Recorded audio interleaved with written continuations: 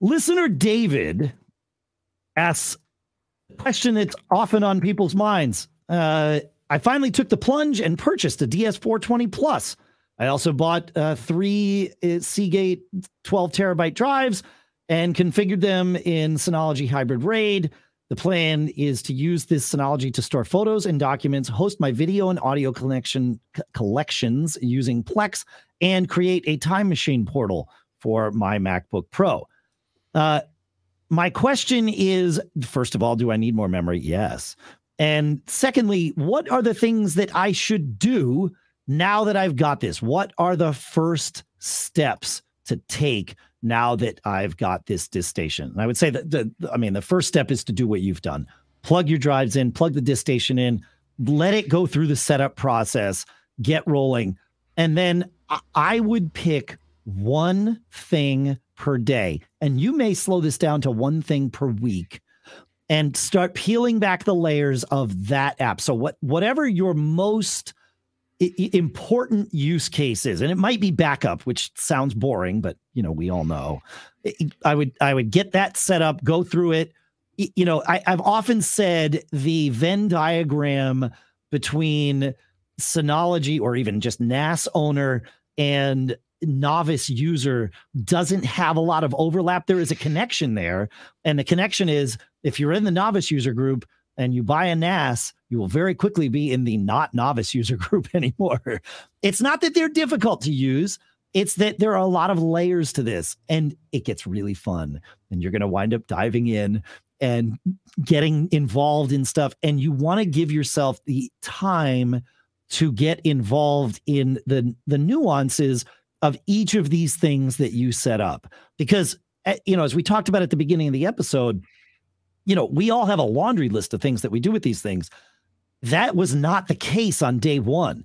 This is a process. I'm always adding new things to it.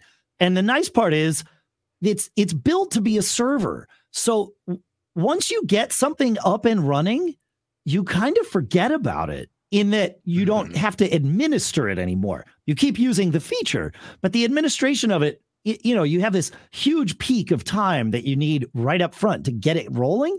And then, and then it tapers off over the next couple of days or a week as you tweak it and like, oh, I didn't want it to work that way. I want it to do this way. Okay, well, fine, I'll do that.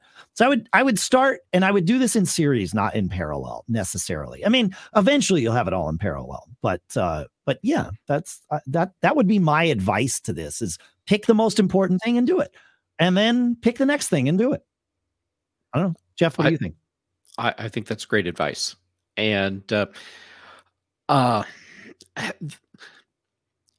it saves you from getting overwhelmed. You figure out the one thing, you get it smoothed out and working the way you want, and now you can move on to the next thing. But see, the thing is, when you finish working through that first thing, you might realize that there's something else that should be a higher priority now.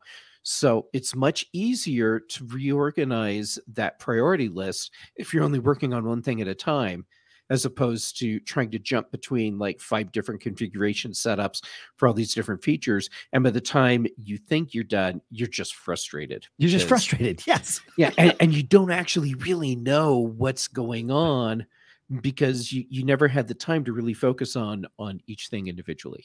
The one piece of advice I would start with is don't start with Docker. That is going to be the first time you set up a Docker container. That's a whole different world. And what Docker does is it unlocks the capabilities of your DiskStation beyond that which packages have been built for. Most of the stuff in fact, all of the stuff we've talked about are packages that you install like apps on your iPhone. You go into Package Center on Synology, which is in the web interface. You click, you tell it to install it, and boom, it's there. And there's a graphical interface to set it all up. Docker has gotten better, but what Docker is just let's treat it like another package manager. And it's a weird one. So just don't start there unless you already know Docker from a past life or something. Then obviously, you know what you're getting yourself into. But I would get familiar with the way your DiskStation works first before you learn this new language of Docker. And YouTube videos are going to be your friend on that. So That's the only advice.